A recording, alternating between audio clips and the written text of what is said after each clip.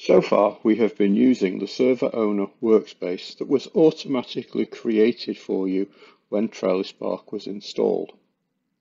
If my user profile has one active workspace, then when I sign in, I will automatically be taken into that workspace. As a user of the server owner workspace, I can access UX Creator, which enables me to configure and test user experience available on my Trellis Spark database. When I'm ready to start adding business users, it's better if they have their own business workspaces in the Trellis Spark database in which they can maintain their own business data. These business workspaces will not have access to the UX Creator. They will all share the same user experience that's been configured using the UX Creator by server owner users. Business workspaces are created for the server owner workspace by selecting the Managed Workspaces app and clicking the New Workspace Manager button.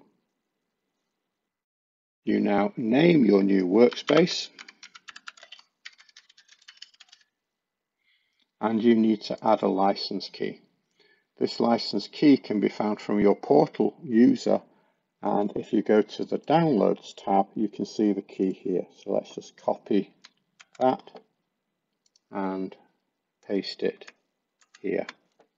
So at this point, I'm going to go and click the Create Workspace button.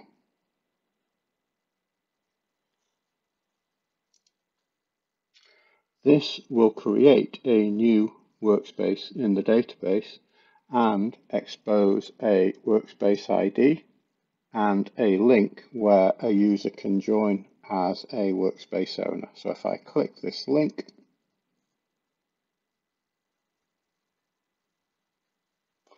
I can sign in again with my Create Ideas user profile.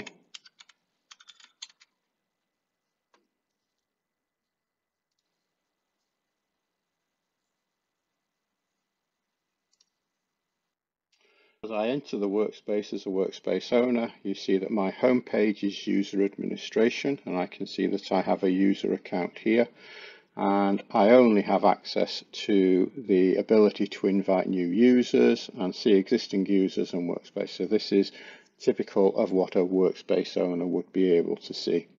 If I go to the Workspace tab here, you can see that the workspace name is Tony's Workspace and that the workspace GUID is this GUID here, starting 39CB.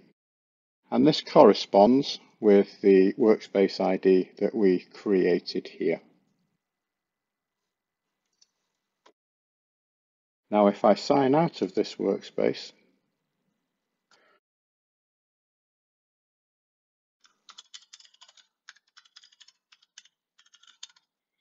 if I sign in again with this user profile, you can see that I have two workspaces available, and I now have to select which workspace I wish to enter.